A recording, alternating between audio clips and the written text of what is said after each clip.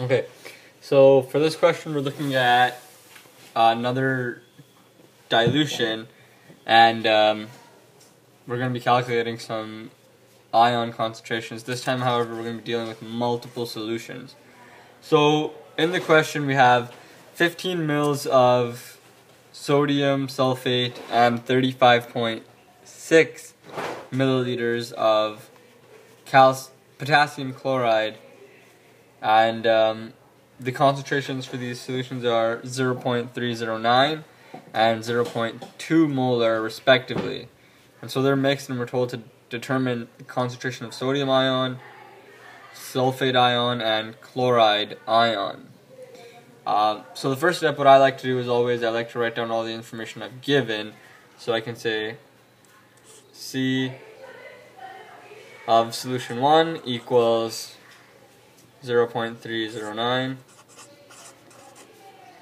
moles per liter, and the volume of solution 1 is 0.0150 liters. Also, we know of solution 2, the concentration is 0.200 moles per liter, and we have a volume of 0.0356 liters. Okay, so since none of the ions are in both solutions, sodium's not in this one here, sulfate's not here, potassium's not here, chloride's not here, we can treat this question as if it was 3 separate dilutions. And so the first step is to write out the dissociation equations for each solution that we're given, and to determine the number of moles of each ion of interest in that solution. So let's go ahead and start. So let's write down first the dissociation for sodium sulfate. So we have Na2SO4 solution becomes sodium ions plus sulfate ions. To balance it, we're going to need to add a 2 here, and for this guy here, KCl solution becomes potassium ion and chloride ion. Now we don't have to worry about the potassium because it's not of interest up here. It's not part of the question, so don't have to worry about that. We'll just leave it the way it is. And the next step is to find the number of moles of the ones we are looking for, so sodium, sulfate, and chloride individually in their respective solutions. And to do that, we just need to go ahead and use our formula C equals N over V. Why don't we go ahead and do that?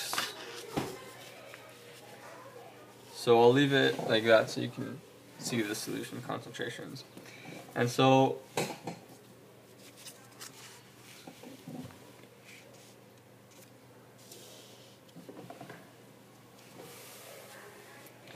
we can say that this is 3 different dilutions because of the reason I said that their ions are not present in both solutions. And so we can go ahead and write this as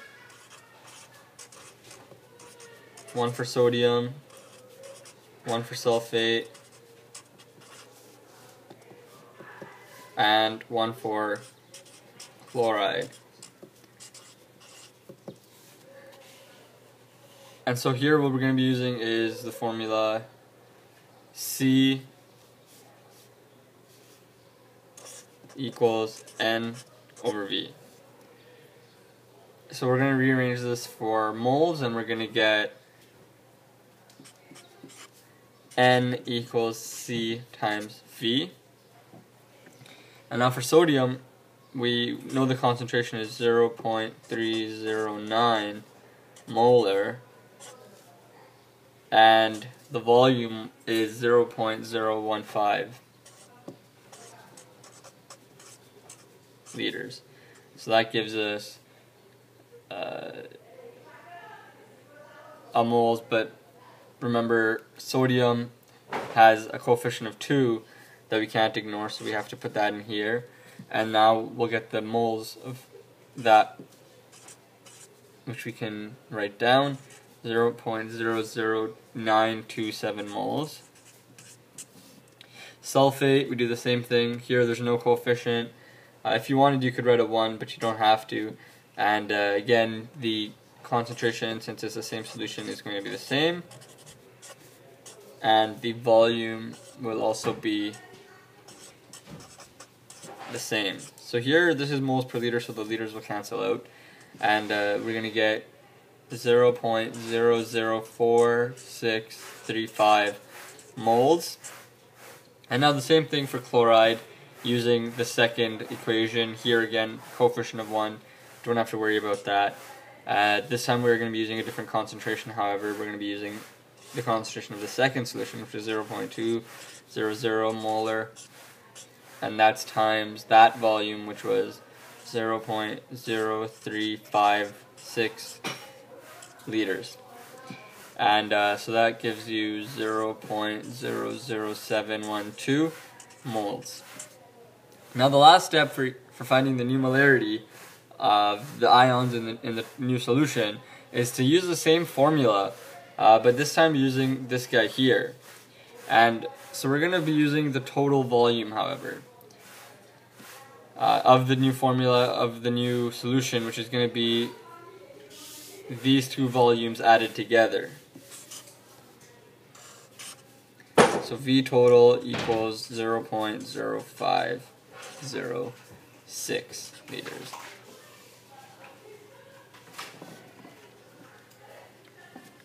Alright, and so I'm gonna slide this like this, and push this up a little. And so using the moles that we found, the moles of each solution, of each ion, sorry, we can find the new concentration. So concentration is going to be, so let's do one for sodium again, sulfate, and chloride. And so we're going to get sodium's moles, which was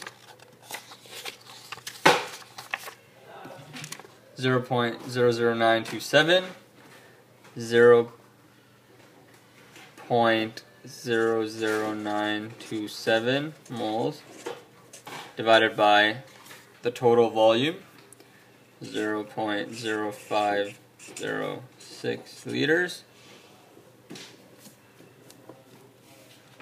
And that's going to give you the concentration of 0.183 molars. And the same thing for the rest of them. 0.00435 for 635 mole per 0.000.